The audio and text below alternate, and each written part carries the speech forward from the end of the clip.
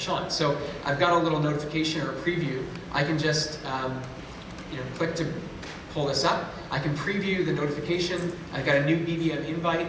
I'm able to swipe over to the right, and I can either accept or ignore that invite right from my wrist. So I'm going to choose to accept Sean. He's somebody that I happened to meet at one of the booths here on the CES show.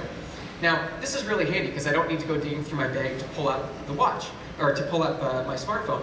Let's say I'm now cruising through the convention center, I've got my hands full. Oh, there's Sean. He sent me a message. Notice how before, when he sent me the invite, there was no profile photo. Now this is again to protect privacy. We're not contacts yet, so I don't want to be able to see his profile photo. Maybe he doesn't want to be able to share it with people he's not in contacts with. So he sent me a message. I have a couple of options for how I want to reply. I'm going to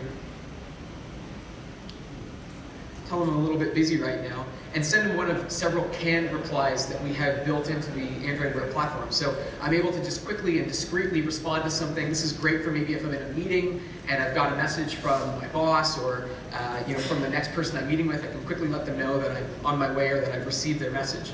But we've got some other options available too. If I want to, say, reply to Sean's message in a little bit more detail, once again, I don't have to actually dig through my bag to find my phone or get my phone out. I can actually just swipe over, hit reply. Why don't we connect once we're done this demo?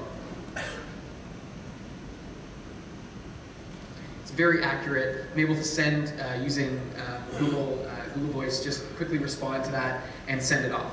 So those are just a few of the things that we're starting to